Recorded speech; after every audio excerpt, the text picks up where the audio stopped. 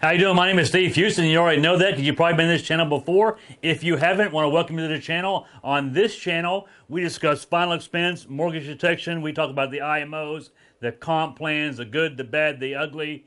We provide documentation, third-party documentation, and allow you to decide what's best for you. Welcome this week. I'm back finally, still dealing with Mom's memorial service that will be taking place in a couple of weeks. Sorry for my absence. I did put a video up a couple of days ago that kind of explained what was going on, and just want to say right up front here, what we do matters. My mom had a small final expense policy. Because of that policy, they were able to fly family in for her memorial service.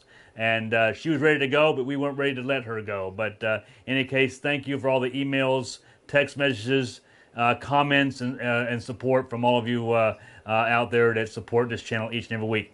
Look, what I want to talk about today is critical period when it comes to finding a solution, primarily mortgage protection, or it could be a final expense client as well. And that critical period portion, as I always talk to my clients, is that time after the death of a spouse or the major breadwinner, where there's not enough coverage necessarily because of medical conditions or age to pay the mortgage off. Maybe they can't afford it due to budget for full coverage. The next option would be partial coverage, and then of course critical period. Okay, so let's go ahead and get into this. What I want to do today is go over this critical period concept and demonstrate it as if I'm sitting right in front of my clients in the home.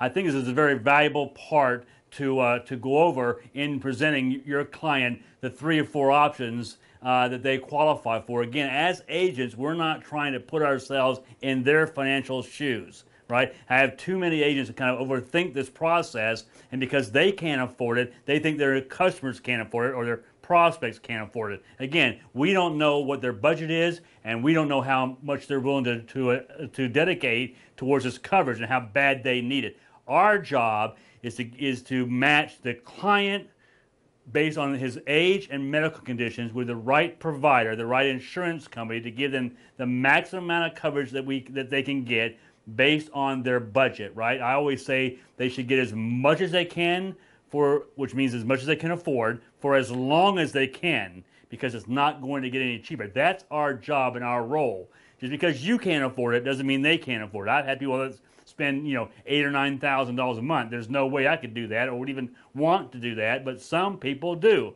Okay, so again, we need to remain fairly neutral on that part of it and just do our jobs and present the best options that they qualify for based on their medical conditions, their health, and their age, right? So again, when I go into the home, I typically have a worksheet with me that has 3 or 4 options on it, because that's what I tell them I'm going to do on the phone. So I'm going to go in there with 3 options here, usually 15, 20, and 30 years, husband and wife. I'm going to go full coverage, and I'm going to do a couple of partial options, right? Okay? And these are going to be non-med in insurance terms. They're going to be called simplified issue products. Then I'm going to have a middle section here, which is going to be fully underwritten or a medical, or more simply, they're going to have to get the needle, right? They're going to get stuck in the needle and have a blood exam, right? Okay, so that's my center option. And then when I get down to here, I'm going to talk to them. Jack and Jill, there's 3 ways to cover your mortgage. And I'm going to write down here full, partial, and then critical period. What I really call equity protection, or what I emphasize in the home, is equity protection. So let me get that off the board and let's go through this, all right? And I'm going to show you exactly what I do, or how the conversations I have when I'm in the home, right? My board's a little messy today, but it'll work. Okay, so I'm in the house, I'm sitting around the kitchen table, I'm not in a restaurant, I'm not in the living room, I'm in the kitchen table, kneecap to kneecap with my clients. Now, Jack and Jill, there are 3 ways to get mortgage protection. You can do the full amount. And now, according to my sheet, you have $246,000 mortgage. Is that correct, Jill? Yes, okay, $246,000 mortgage. And there's 3 ways to cover your mortgage. As I said, you can do a full coverage, and many of my clients do that. Or you can go with partial coverage, which is something less than full coverage, right? Or the last thing is critical period, right? And any of these options are great, okay? So the full coverage would be, or the full amount of your mortgage, being $246,000, we would get a policy that would cover that $246,000, right? And most people would do that. Others say, hey, listen, Steve, if something happened to me and we had a $150,000 policy, my wife could pay down the mortgage low enough to cover the payments or put that money in the bank and make the payments over the next 10 years, right? Now, and the last one is, and again, this could be any amount, Jack and Jill, the last one would be what I call critical period, right? And that means look, the reason why you want to consider critical period, I look at that more like equity protection, Jill, which means you and your husband worked very hard over the last, 5 or 10 years to build up some equity in your home, and the last thing you want to do is to lose the equity with the home going into foreclosure or short sale because you can't make next month's payment, right? So let's look at your example. Let's just say we're 10 years down the road. You've got a $200,000 mortgage, a house that's worth $300,000. I've been in business long enough to where I've seen homes that had a $200,000 mortgage be sold for $150,000, $125,000 in a short sale or a foreclosure. So Jill, here's the bottom line. If Jack doesn't come home one day because of a heart attack or car wreck, the bank's not going to come to you the next day and say, hey, we need you to pay off the $246,000 next month. What do they want? They want next month's payment, right? But let's just say no one in the family, you or the kids, nobody can make the next payment or two. That $246,000 mortgage and $300,000, $350,000 house, right, and its appraised value is now going to be lost to foreclosure. And I've seen homes with a $250,000 mortgage be sold for $150,000 to $200,000 in a short sale or a foreclosure. Absolutely tragic. So not only do they lose a house, they've lost all that equity, right? Just because the family can't make the payments. And what's worse, Jack and Jill, a lot of times I'll have somebody tell me, well, Steve, I get that. We should get it coverage.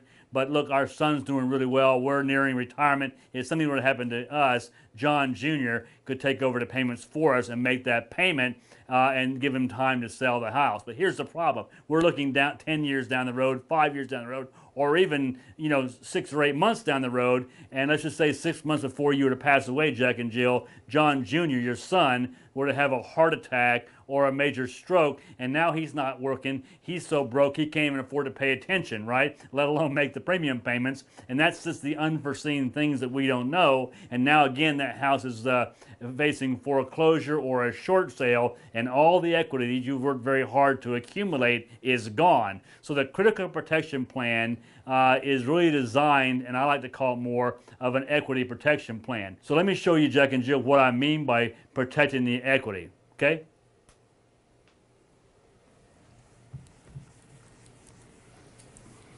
Okay, so I'm going to draw this out. You had to customize it to your particular presentation. For the purposes of the example, we're going to go with these numbers, all right? So Jack and Jill, let me kind of show you what that looks like. And we're going to assume, for the purpose of this demonstration, that your home value, your appraised value, is $150,000, right? And again, we're going to assume that home values stay where they're going to increase in value 45% over the next 10 years, right?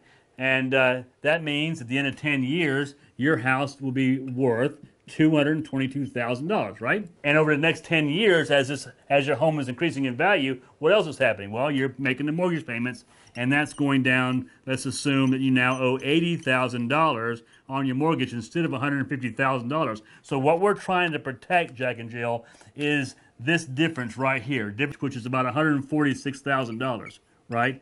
This is what's at risk in the event that your house is foreclosed on or short sold on because no one in the family can afford to make the next couple of payments after your death, whether it be Jill or Jack or even your kids, right? So that's what we're trying to protect, is that $146,000 in equity. So what we want to do is get enough coverage today, Jack and Jill, to protect that amount or more. That way, Jill, you wouldn't lose the equity. You may very well, Jill, have to sell the home, but you will not lose the equity because you're going to have a policy large enough to allow you to make some payments on the home, prepare it for sale, while you're mourning the loss of Jack or Jill, whichever were to take place. You can deal with that. So even though you're going to have to sell the home, potentially you have time to do that with an equity protection plan, right? And you'll be putting a for sale sign in the yard rather than a foreclosure sign, right? So again, let's go back now. That's kind of how I would present it to my clients in the home. Let me tell you how to draw this out, because I love drawing things out in the home. I think it really creates value. It's also visual and easier to understand. Okay, that's exactly the conversation I have in the home with critical period. Starting with full, offering full, couple options for partial, and then move into a critical period or equity protection conversation. Now, what I've also found is, how do you sell this? How do you make it palatable? Because again, you want them to feel comfortable. You want them to purchase something they can afford. So I like to break it down into daily cost. Okay, so follow along here, and I'll explain how I do this in a daily cost. So Jack and Jill, how much is your mortgage? $1,000 a month? Okay. So let's just say we start out with a $50,000 policy. I brought some rates with me tonight for $50,000. That means basically you can make 50 mortgage payments. So almost 5 or 6 years you can make payments on a home, and while you're still dealing with the loss of either one of you, Jill missing Jack, Jack missing Jill, or the kids missing both of you, there's that going on. They're not worried about next month's payment. Remember, the bank's not coming to look for the mortgage payment, for the mortgage balance. Remember, the bank's not coming to look for, Remember, the bank's not coming to look for the mortgage balance. They're looking for next month's payment. So if they can make 50 payments, or let's just say they used even 20,000 of this for burial costs, they can make 30 payments while getting that home ready for sale. All along, they're protecting the equity, and the home is increasing in value, things that you've worked very, very hard. So let's just say that $50,000 policy is going to run $100 a month, right? Now, I would divide that in 30 days. I'm going to come up with a figure of about $3.33. So Jack and Jill, for $3.33 a day, right, for each of you, you can protect this $146,000 worth of equity, right? Is that worth it to you? Fantastic. Fantastic. So my recommendation would be let's go ahead and put an application in for you, Jill, and you, Jack, and apply for this coverage, so that we don't go another day without having this coverage in place, because otherwise you risk the loss of this equity and your burial costs having to be put on somebody's credit card. Fair enough? Now we're going to apply for the coverage today. I'm pretty confident I can get you approved for it, but I won't know until we go through the underwriting process. So today we're going to make an application decision. So fair enough, we both agreed to go ahead and put this in place for $3.33 a day. Fantastic. All right, so that's kind of how I share that in the home, right? All right, so that's critical period, or what I like to call equity protection. I think it will help you. Look, our job, as I said at the front of the video, is to have that conversation with our prospects so that they understand what's at risk, right? And there's a fear of loss and a sense of urgency to put some protection in place. It's not to decide what they can afford based on our own personal finances. What they're willing to risk is their decision, and it's an emotional one. Our job is to, again, find something that fits within their budget and put it in place and congratulate them on the great decision that they made. So hopefully that helps this week, and our Wednesday Agent Training Series, Critical Protection or Equity Protection plan, right? And again, I think if you use it, it will help you come up with some sort of a solution, even if it's a custom solution for your prospects, right? So again, look, this is the kind of training I think makes a difference. I'm getting ready to do another video here very shortly. I recommend you go find it on YouTube. On my channel, it's IMO. People I get the calls all the time from agents that are either looking to get in the industry or they're stuck somewhere where they don't provide any kind of training and support. And the number one question I get is, what's the best IMO? And there are vast differences in IMOs, and I'm going to discuss that for you, right? But again, it comes really down to, I believe, something that's really, really undervalued in this industry, which is coaching and mentoring. Not from a recruiter, not from somebody that's never put their name on a policy, never sold an application, never gone kneecap to kneecap, or hasn't done it in many, many years, because things change, right? But by somebody that's actually doing what they're asking you to do. This is not a do-as-I-say business. It shouldn't be anyway. Largely, in part, it is with some of these network marketing type IMOs, which I totally disagree with. I get agents calling me all the time. I'm in the home. I call my upline. He tells me, look, I just need help filling out the application, and I don't even know how to fill out the application. And I ask him, he goes, well, I can't help you. I never fill out an application. What do you mean you never fill out an application? Oh, I'm a recruiter. That's the problem. Well, let me speak to your upline. I hate those words: upline, downline, sideline, crossline, underneath.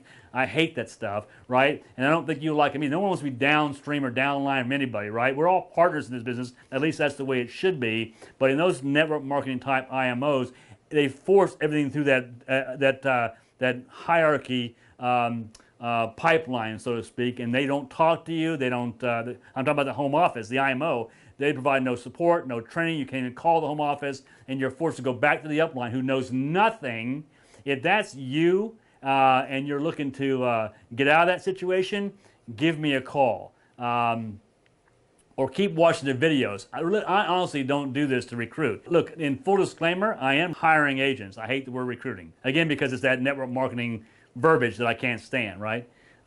But if you're looking at the industry and you don't know what to decide, let's have a conversation. But if you're looking at this industry, you're brand new, you don't know what to decide, it is all about the IMO. That is an important part, but it's only part one. Part two is you need to be with somebody that's a coach and a mentor that's actually doing. It's not a do as I say business, it's a do as I do business. So get with somebody that's actually going out in the field, putting the uniform on, dressing up, going out there kneecapping kitchens. They can help you actually strategize your case, product selection, learn the phone scripts, converting leads into appointments, all that stuff.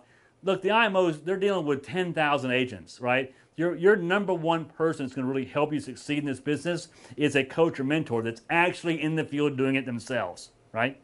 So watch my next videos. It's going to be IMO, whatever. You'll figure it out, or I'll put it up here in the video because I think it will help you if you're looking at the industry. If you're stuck somewhere that you're not getting that kind of support, that's why I'm doing this. That's why this channel exists. Do I hire agents? Absolutely. Am I building an agency? Absolutely.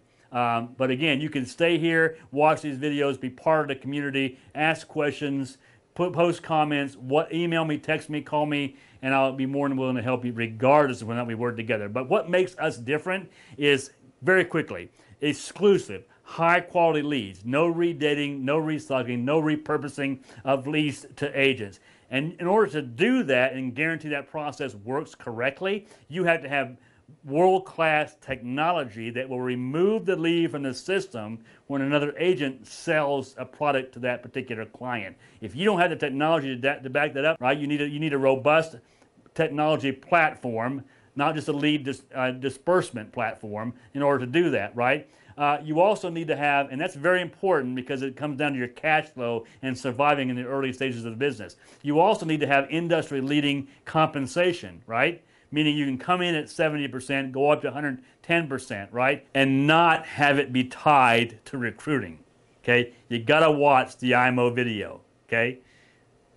If you can't get promoted past a certain level unless you're recruiting, it is by definition a network marketing IMO, and you should run away as fast as you can. Not that I'm against building an agency. I've already told you I'm doing that myself.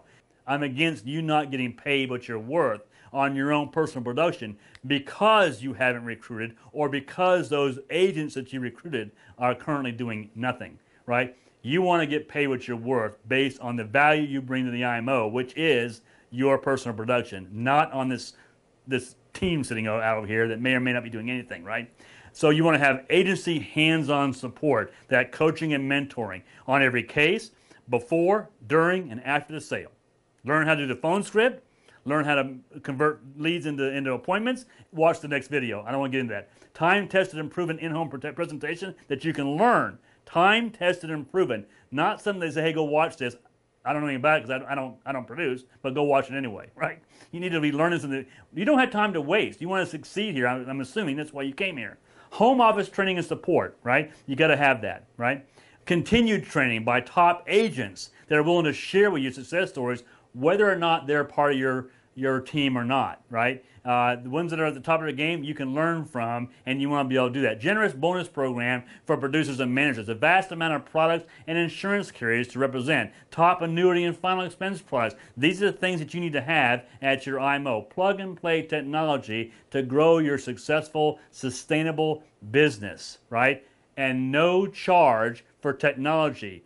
no charge for membership clubs in order to be able to qualify for a promotion. It's ludicrous that you have to be part of a membership club at $100 a month just to be promoted based on your production that you've already earned, right? World-class incentive trips. We all love incentive trips where you can leave your wallet at home, take your girlfriend, your spouse, and go on a nice trip because you earned it, right? The absolute best home office support staff to provide assistance with new business, leads, sales support, all that stuff. Licensing, underwriting, and marketing tools, right? All the tools an agent needs to start and grow a lasting business, right? That's what you should be looking for. We can have that conversation if you want, but again, don't leave out part 2, which is who you'll be interacting with on a daily basis, right? Okay, so please do me a favor, hit the subscribe button below, hit the like button, mash the bell, because you're going to get instant notifications for live stream videos. And when I put up a video, you'll get an email that's been up there so you don't miss anything. Hopefully this has been valuable to you today. But do me a favor, there are other agents out there that are struggling. Maybe you know some of them. Share the video out. I would be grateful for the share. Remember, Wednesday is our agent training series, and Sunday, I just rambled about something that I've been asked a lot about during the course of the week, right? Remember this as I close the video out. I love this statement, and it's something I repeat all the time. The surest way to succeed is to be determined not to fail. It's your I quit factor. Bye-bye.